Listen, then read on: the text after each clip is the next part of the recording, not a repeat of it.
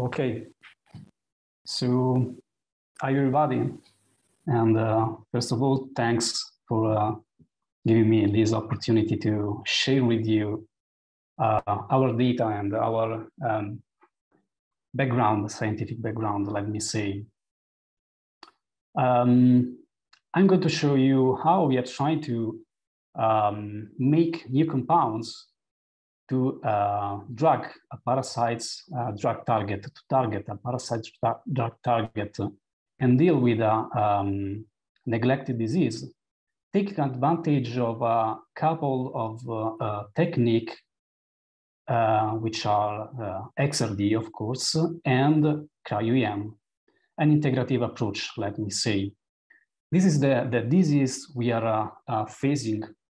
It is called the schistosomiasis, that is caused by this guy here, that is a flatworm of the genus Schistosoma, and afflicting more than 200 million people in the tropical and subtropical areas.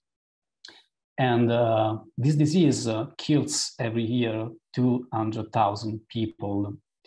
And the main problem is that there is only one approved drug to fight schistosomiasis, that is called the praziquantel, that is here. Here is the structure, which is very effective to kill these worms, but as you might imagine, it can cause the emergence of insensitive strains. So there is a urgent need to make new compounds to deal with this disease. Since a few years ago, this protein enzyme, TGR, that stands for thyroidoxine glutathione reductase, has been recognized as a main drug target to deal with the schistosomiasis. Here you can see the molecular structure of TGR from schistosoma. And this protein has a couple of very interesting features. The first one, this protein contains a selenocysteine residue, which is very, very rare in cells. And that is fundamental, of course, for its enzymatic activity.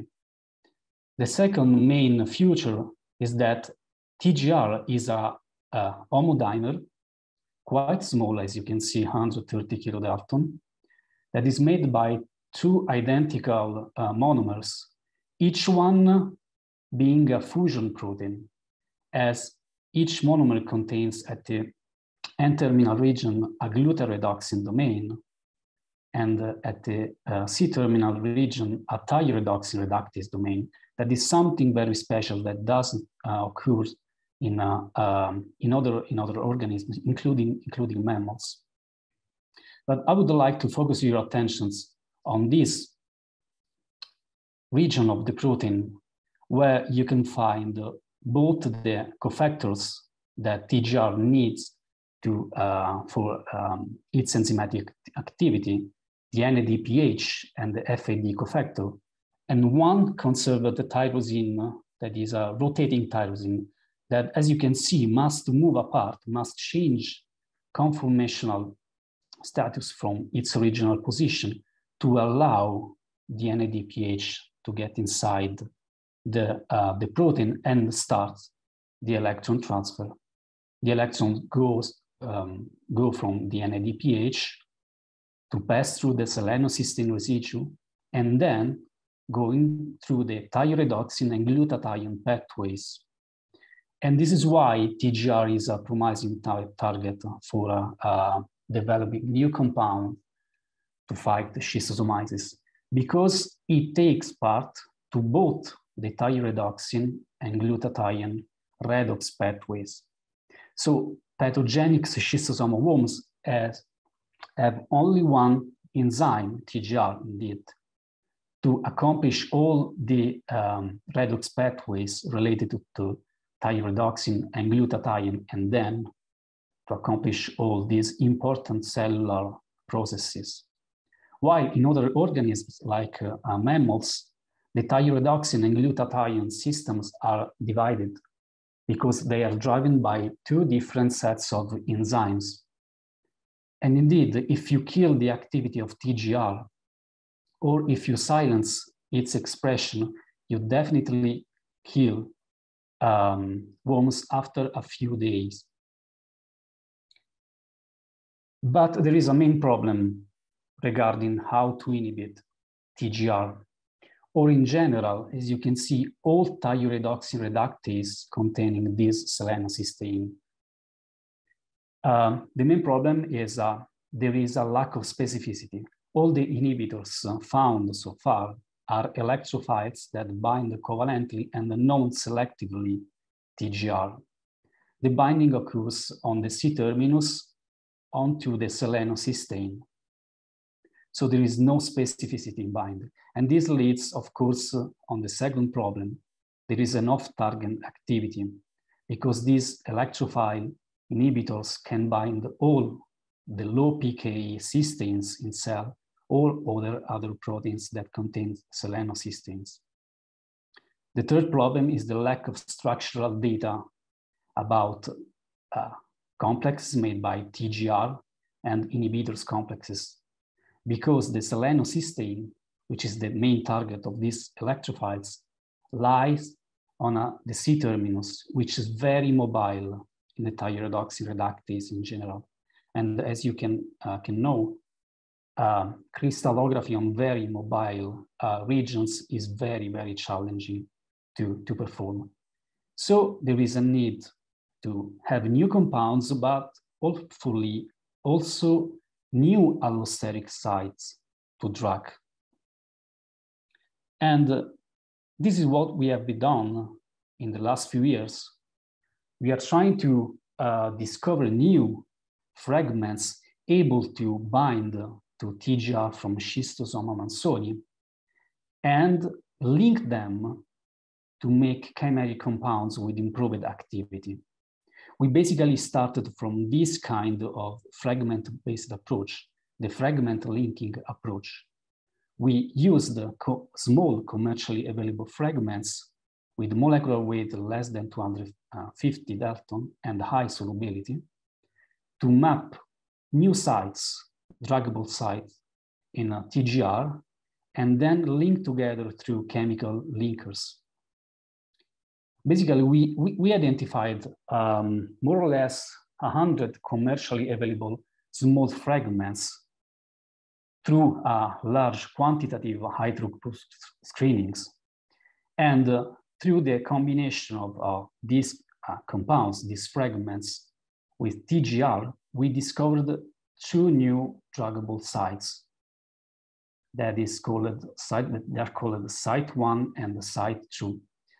The site 1 is very close here to the binding site of the FAD cofactor and the NADPH cofactor, and of course to the rotating tyrosine. The site 2 is here. But,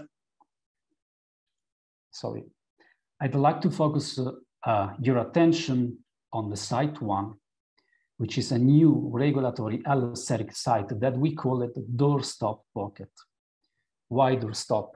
Basically, because we used some of the fragments identified by quantitative high throughput screening, especially IP and naphthyridine derivatives, to bind TGR. We did crystal structure of these fragments bound to TGR, and we identified at least a couple of sub-pockets very close to this rotating tyrosine residue.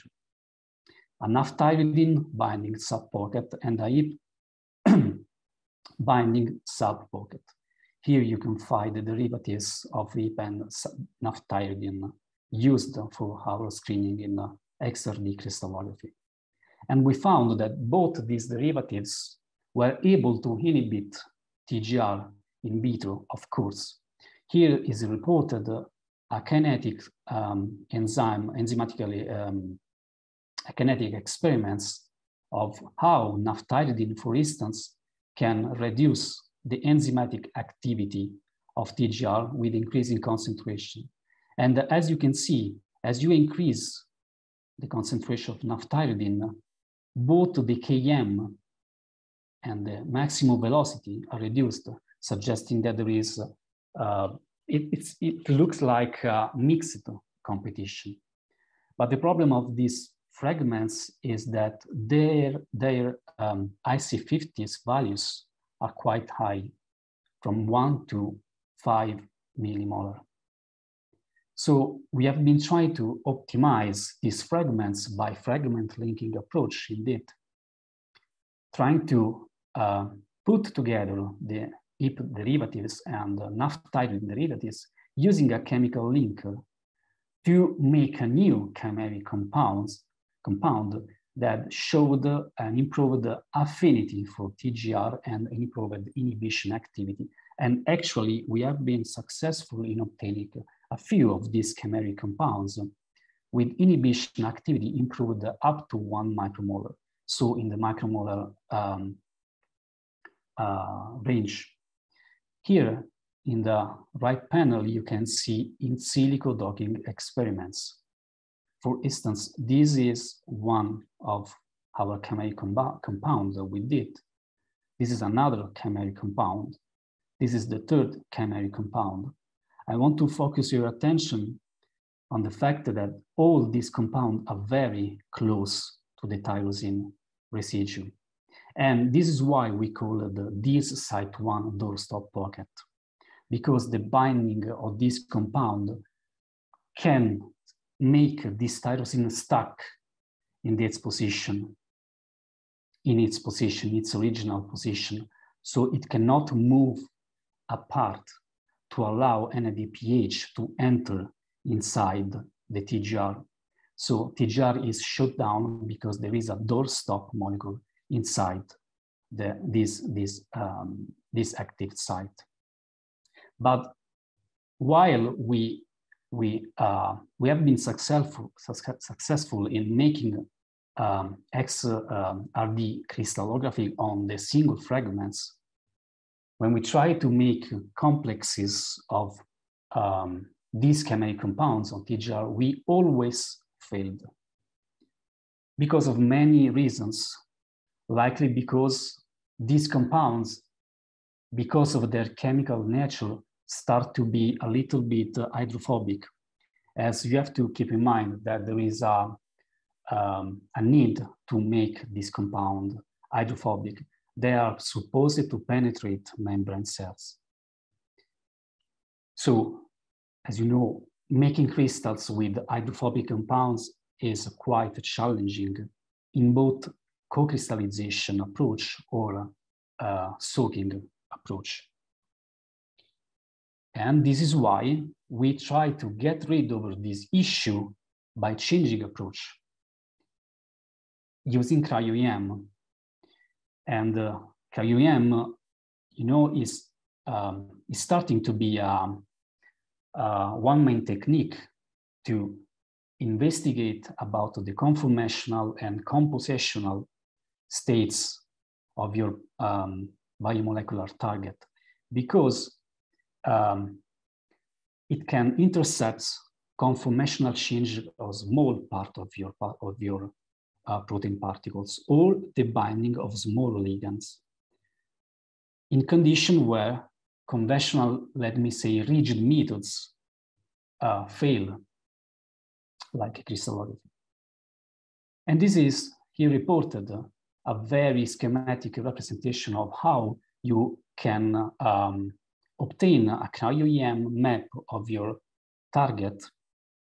The first step is a screening of your quality of your protein molecule, or in general biomolecules.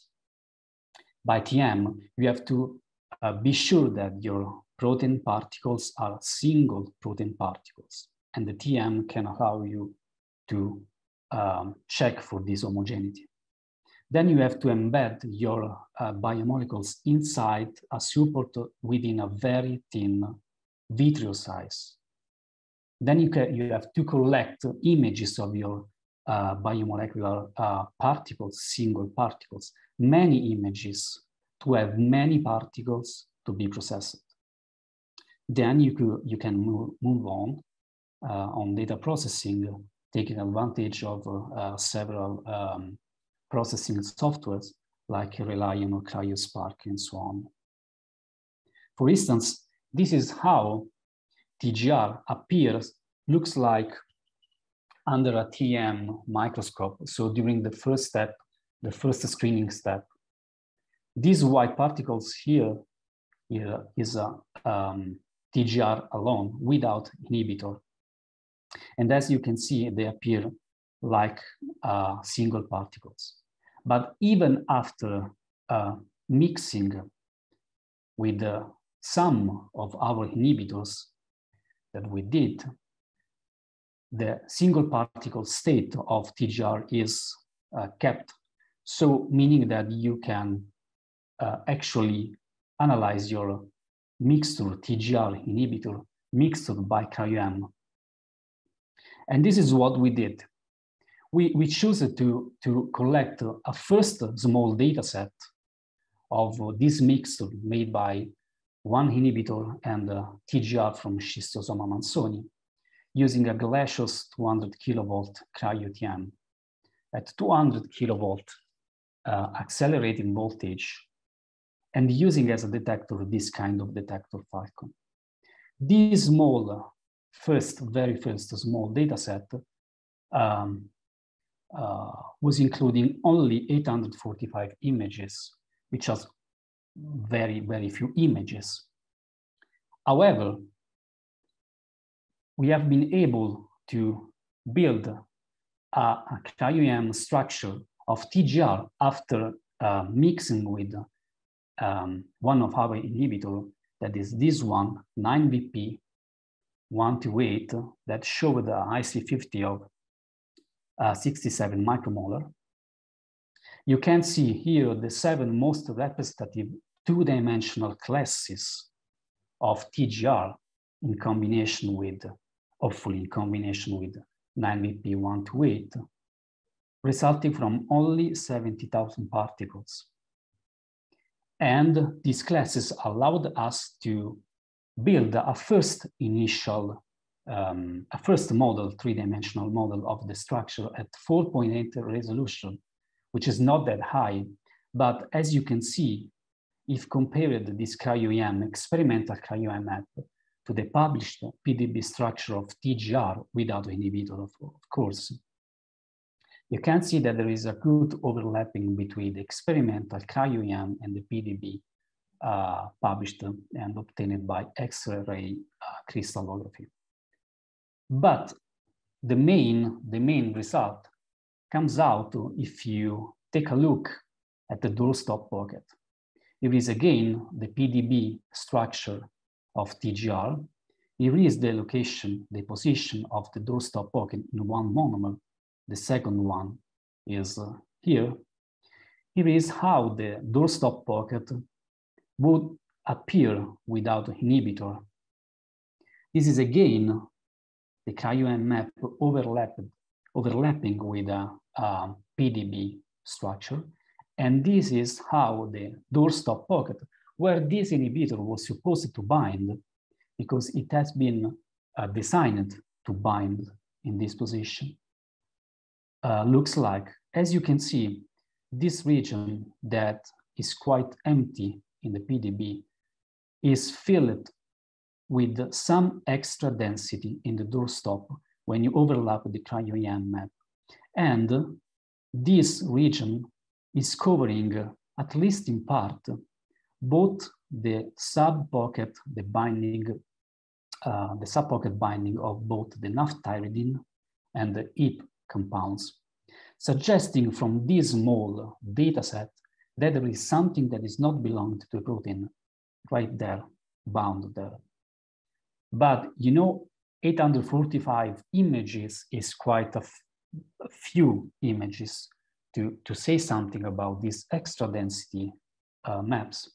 So we moved on, collecting a second large data set, this time taking advantage of more than 2,600 images, and by changing the detector from a Falcon to a K2 camera, same setting of the cryoEM, 200 kilovolt accelerating voltage. Let me thank for the processing our computing, high performing computing class that we are here in Italy, that is called Cinega. We use the Reliant as data processing software. And this is how the two-dimensional projections of this new large data set look like. As you can see, we started from the first data set with 70,000 particles. And with this second data set, we have been able to reach 400,000 particles, good particles, to have at least 38 two-dimensional classes.